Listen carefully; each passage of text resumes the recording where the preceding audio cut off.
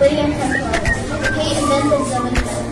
He had a hard time because he left school at his age because his family didn't have enough money to save his fees, and he went to the library that he learned how to make a windmill.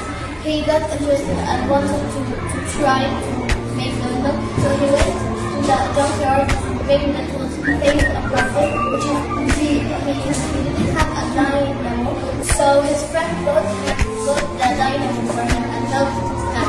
Then when he finished the windmill, he was so nervous. He wanted to prove to people that he is not crazy.